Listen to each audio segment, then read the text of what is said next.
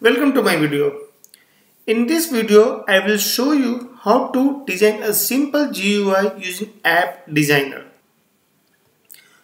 I will use the graphical interface tool provided by MATLAB to do so. If you want to do it using a script, please do watch my other video. So to start the AppDesigner, you can either go to the new option here and use this AppDesigner option here, or you can just simply type AppDesigner and press enter, and it will open the tool where you can do the designing. So in the middle part is the where we will design our layout, and the left hand side is the widgets options which MATLAB provides. So let's design a simple calculator as I did in my other videos. So for a simple calculator, I will need a text box on the top to display my results. So over here they are providing some edit fields, but I think I will prefer this text area because I don't want to edit this, but just I want to display my output. And once I have done that, I will like to scale it as per my requirement, and then I give it a value 0, probably right hand side, make it a little bigger, 24, bold, or little further bigger, 28. I think I can go to 36, looks better. Yes. And now we need buttons for our calculator, so I just bring some button here, one, and I can right click and drag using my mouse, and it will copy new buttons into my layout like this. So I will need 10 buttons for my numbers. So 6, 7, 8. It was a little okay. I think I need to delete one of these or bring one of these here. Fine. Now I will need to put a correct text for this. This is fine. So I will do this for one by one for all. I can even select buttons from here, and 4, 5, 6, 7, 8, 9, and this will be 0. Perfect. Now I think I will need few buttons to do some operations. So I will do probably something like clear, plus, minus, and equal to. So I use this for clear, this one for plus. I am just using the basic operations. I am not designing a full-fledged calculator, but once you know the concepts, it should be simple. Now let me define the callbacks of each and every button. So to define the callback, you have to go to this callback tab here, and you have to write the function name what you want to name it, the callback function. So I will name it like button press. So whenever the button is pressed, please call this callback, and I press enter here. So you will see in the text view, in the code view, it will automatically create that function. You can toggle between design view and code view using this tabs over here. So when this button is pressed, what do we want? We want to display one in our output or text area. So for that, in our app, we have the handle of the app in the form of app, and we want to fetch the text area, so we can use tab key to autocomplete, and we want to set the value of the text area, and we put it equal to sign, but we don't want to replace the value, we want to concatenate the value. So whatever the key is pressed, say for example 1 is pressed, so 1 should be called, 2 is pressed, 2 should be called, something like that. So I will use the concatenation concept here. So for that, again, first I will fetch the value which is already there in this text area, but since it's in a cell format, so I will have to use this curly bracket, and followed by the button which is pressed. So that button will be captured by my event option here, and it will tell me the source from which it is being called, although it's not being autofilled, but source is a area, and then the text of the source.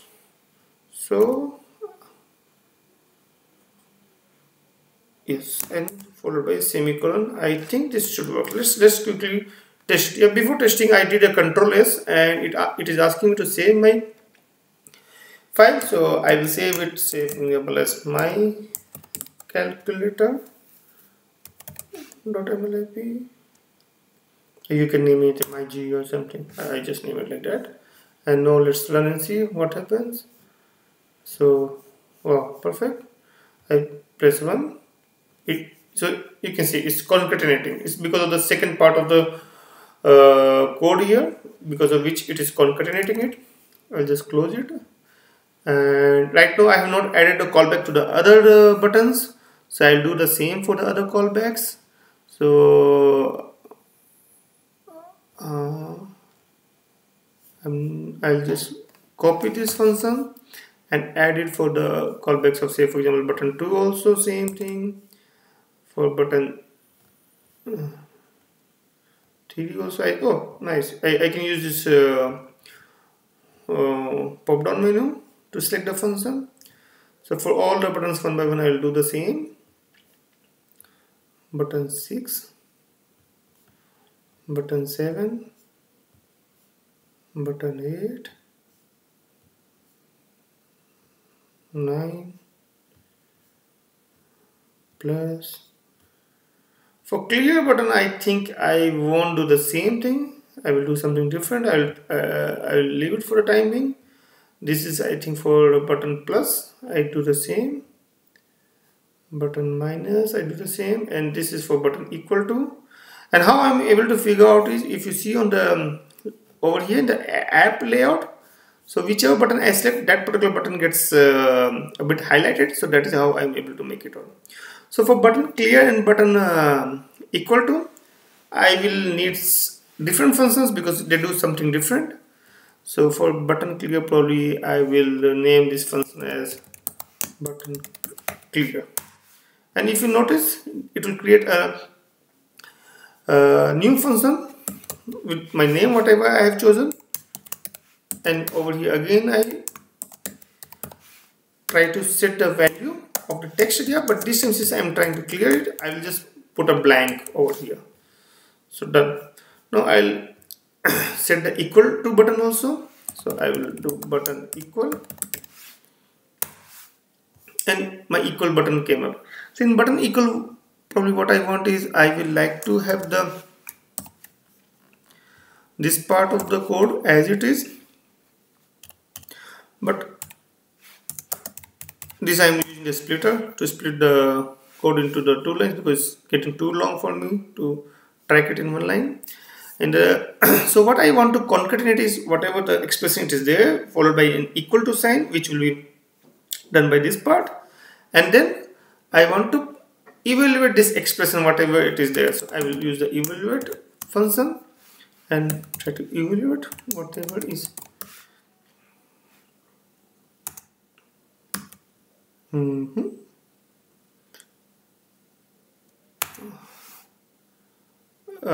I think we can copy paste this. I was expecting it to get resolved when I press the tab key, but it's not happening. I'm not sure why. Okay, so we can evaluate and display, but to this evaluate function will return me in the numerical format. So we have to change it from numerical to string format because my text area is in a string. So I will use the num2 string function to convert it into a simple string format so that it can be displayed in the text area and then gives an error. So done. So let me now run this and see how it works. So say for example I do 23, this is working fine as expected. If I do clear, everything gets cleared. 63, say for example I do plus 7, minus 9 minus 0 plus 1. Now I do equal to, and wow, okay. So I think this expression got evaluated. So 63 plus 7 is 70, minus 9 is 61, and plus 1 62. Yeah, correct. Now I can clear, do it, play with it again, plus 7. Yeah, it's working fine. But over here, no, this is no more than expression. So if I press the equal to sign again, it will give some error in my MATLAB. Yeah, the expression to the left of the equal sign is not a valid target for an assignment. This is what I expected. So how can we save these things or make it more robust, our program? So we can use this try-catch concept provided by MathWorks. So I will encapsulate this part of the script into a try-catch,